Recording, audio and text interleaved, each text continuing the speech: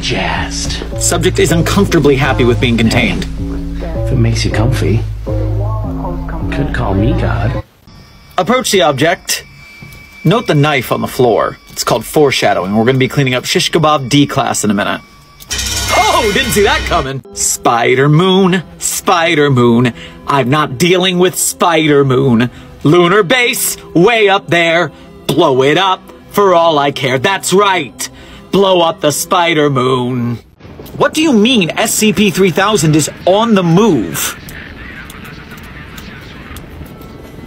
This is unprecedented. Never in any of our surveillances. What's its bearing? Oh, sweet 343.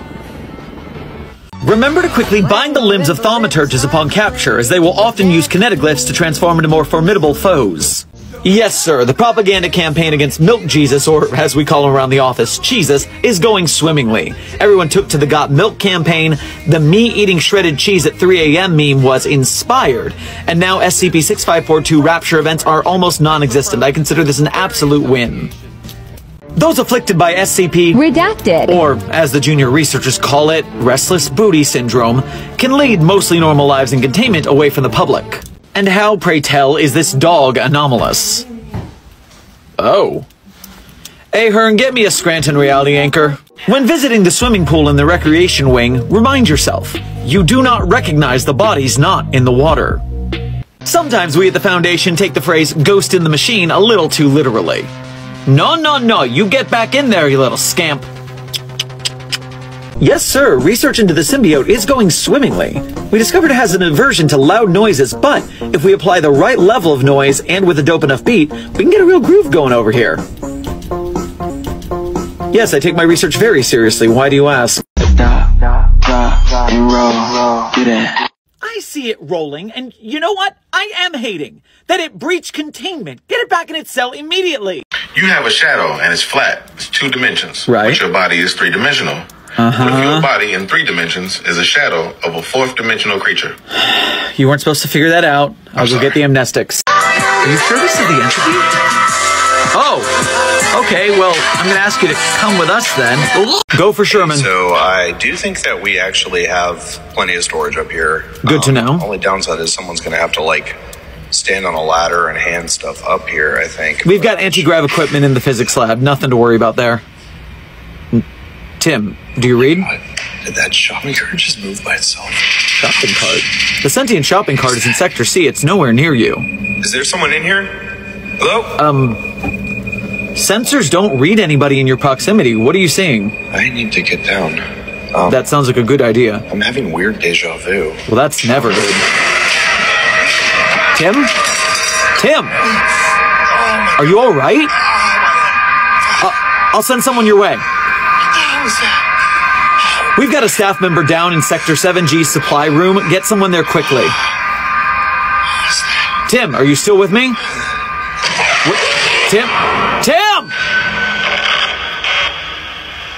British Columbia, Canada, where we're known for our famous transit system, as well as easy, unfettered access. If there's something strange in your neighborhood, and that neighborhood is specifically in the Pacific Northwest, you may fall under the purview of the SCP canon known as Those Twisted Pines. Those Twisted Pines is one of, if not still the largest SCP canon, boasting over 100 SCP articles and tales. The SCP Foundation monitors the area from Site-42, while the Unusual Incidents Unit of the FBI polices 3 Portlands. Meanwhile, multiple anomalous groups of interest are active in the area, such as the Chaos Insurgency, Prometheus Labs, Chicago Spirit, Are We Cool Yet?, the Maxwellist Church, Wilson's Wildlife Solutions, and Anderson Robotics. Many claim that this canon is reminiscent of, if not partially inspired by, Gravity Falls, and the Foundation definitely has a little bit less of a grimdark tone than they do in other canons. While I'm not terribly well versed in the canon itself, I can let the opinion of SCP author Ralliston let you know if you should go give it a read. Many have succumbed to the false salvation of Milk Jesus. Luckily, there are some who are lactose intolerant to his gospel. Something wrong with it? Well, mate, I'm going to have to reshape this bumper. It's all over the shop. What? And you've got these wheels. They all have to be replaced. Replaced? Yeah, brother, you're lucky to be alive. They're falling to pieces, look. And how much do you reckon all this is going to cost me? Tell you what, just because I like you, I'll do it for a family pack of chippies, all right? You're joking, aren't you? Family size, that's a bit steep. Yeah, well, it's a small price for peace of mind, mate. 049! You have to stop stealing the gender switching... Turning your back on me? Pretty childish for someone centuries old. Walking away from the conversation, you interrupted me!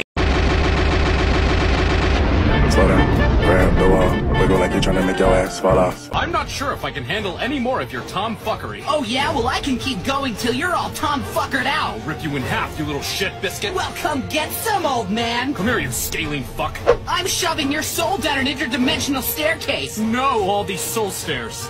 Yeah, that's right. Yes, hello, Big Bird. Oh, bigger bird. Oh, you're approaching me. Hopefully for a big hug and not a big... I assure you, testing whether the heat produced by cardiovascular exercise causes the microwave to cook my burrito faster is of paramount scientific importance. Hey, what do you want to do after this? Nice.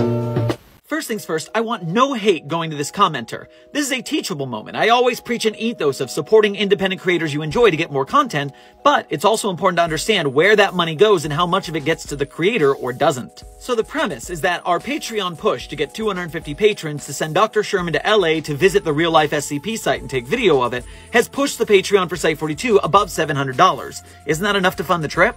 Right now, round-trip flights from here to LA are running about $300 after taxes and fees. Hotels are running $125 to $175 after taxes and fees. Looking at the lifts and Ubers that I'll have to do in LA to get to the hotel, to the show, to the hotel, to the airport, as well as food while I'm there, $600-700 will probably cover it. But this commenter assumes that the $700 from the Patreon is coming directly to me, and that is not the case. First, Patreon takes 5 to 12% of that money as a transaction fee, so let's call it 5% go on the low end. That's $35, we're down to $679. Next up is the tax man. I live in California, a high-tax state. I have to put away 30% of independent income or that tax man's gonna get mad at me. That's $203, bringing us down to $476. And lastly, not a lot of people know that Site-42 is not a one-man operation. We have Synthetic Alien and Charles, my two editors, who help me keep a 2-video-a-week schedule over on the Site-42 YouTube channel. Right now, Site-42 Studios does not make enough money to pay those two a fair hourly rate, so I split the Patreon with them 3 ways even Steven until that day comes. Which leaves me and the boys each taking home a cool $158 $158. In fact, doing the math for this, I realized that 250 patrons probably is still going to leave me paying for more than half the trip, but I agreed to it, I already said I'd do it, and this is a rare opportunity, so if we hit the mark, I'll still do this.